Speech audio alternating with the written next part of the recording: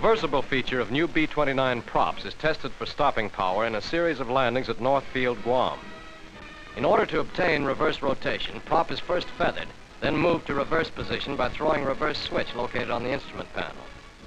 Transition from feathered to reverse position during landing is difficult to observe because of speed differentials of cameras and propellers.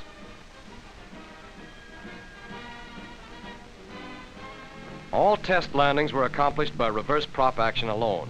In no instance were brakes applied. Speed of reverse prop landings ranged from 70 to 110 RPM, and loads varied from 90,000 to 110,000 pounds, including weight of the plane. Landing distances were measured in each test, and tires observed for strain.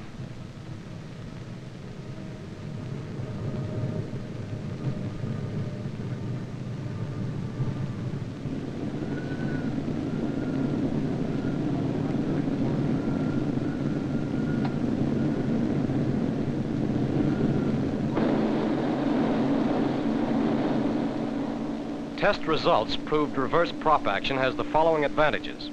Reversible props reduce landing distances, save parking space, provide additional brake power, and introduce a safety factor which may do much to lessen hazards in emergency landings of combat-damaged planes.